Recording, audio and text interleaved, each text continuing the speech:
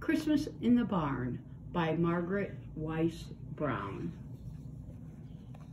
In a big, warm barn in an ancient field, the oxen lowed, the donkey squealed, the horses stomped, and the cattle sighed.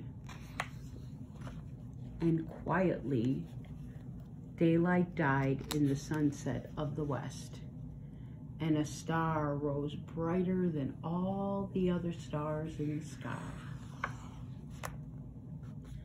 The field mice scampered in the hay, and two people who had lost their way walked into the barn at the end of the day. And they were allowed to sleep in the hay because there was no room in the inn. The little mice rustled in the sweet dry grass near the lambs and the kine and the ox and the ass.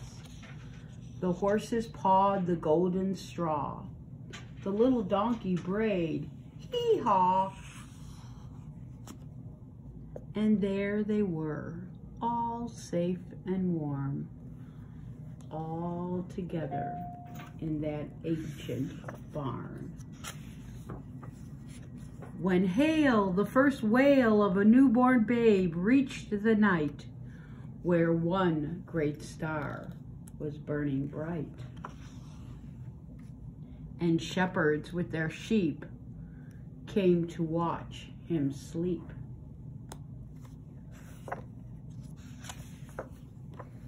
What child is this who is born here, where the oxen stomp and peer?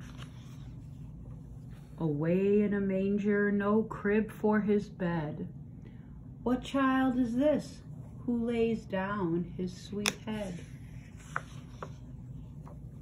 In the big warm barn in the ancient field, the little child sleeps, the donkey squeals.